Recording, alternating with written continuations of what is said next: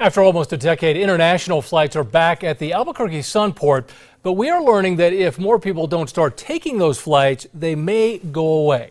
News 13's Rebecca Atkins is live at the Sunport this evening with that story. Rebecca?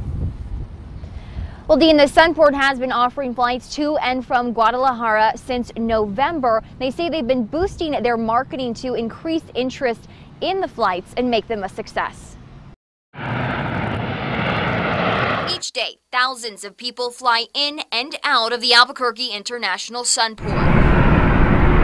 But in 2008, the airport no longer offered international flights. That was really due to lack of use. Since November, the Sunport began offering flights to Guadalajara and just announced flights to Chihuahua starting in June. We talked about, what destinations would be valuable for your average New Mexican. Nika Allen, the director of aviation, says Mexico was chosen because of the number of people here with family in Mexico.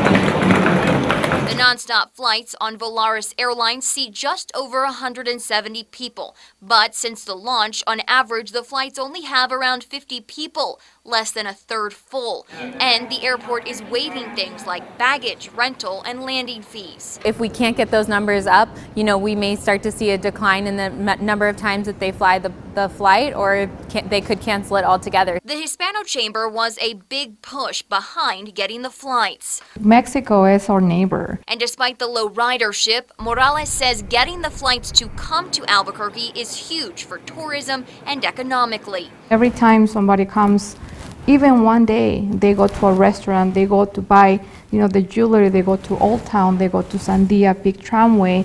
So they're spending money. To boost interest, the Sunport is marketing on social media and has billboards like this around the city. The dream is that if we have more international flights and they keep coming, that we'll actually have a dedicated international gate.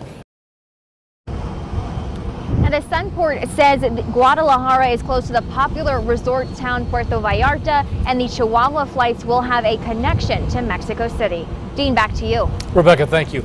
Now, because Volaris was not seeing ridership to support twice weekly flights, they now fly out on Mondays 2 to 3 times a month.